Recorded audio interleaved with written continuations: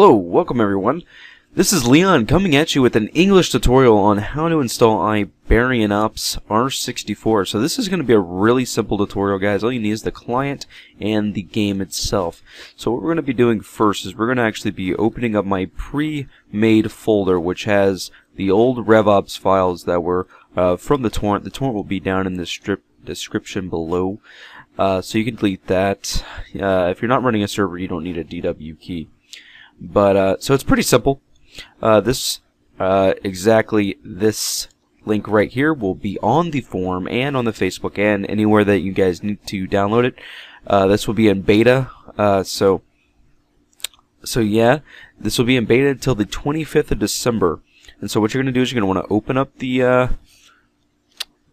file that was in the link. Also, the link, download link will also be in the description of YouTube. So what you guys need to do is you guys just need to go to your game directory, post this in here, copy paste, remove and replace for all files. You can do it all conflicts or go whatever you want to do. You want to double click and it will start downloading itself. Now, as I'm pre-recording this video, the actual client has not come out yet to the public, which by now it will be.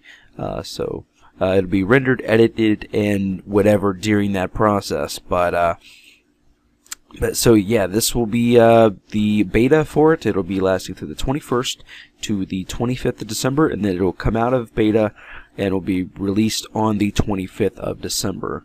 Now, going to the argument, we never said that we were going to be. Obviously, this is a little bit of a glitch. But since it's not released yet, this arrow is just going to keep popping up. So basically, this is going to be the login screen. You guys are going to put your credentials in. And what are you going to put your credentials as? What you're going to do is you're going to want to open up again. Go to bo.alterrev.net. And what we're going to do is we're going to hit register, and you're going to simply sign up.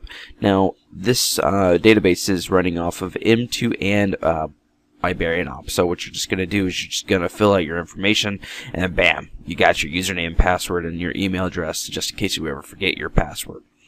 So thanks guys for watching this pretty easy, simple tutorial. Just log in with those credentials from that website of m2.alterrev.net or bo.alterrev.net.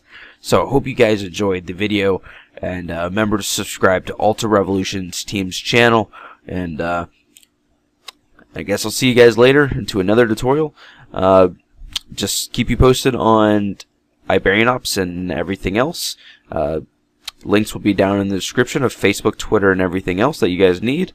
And as always, have a nice day.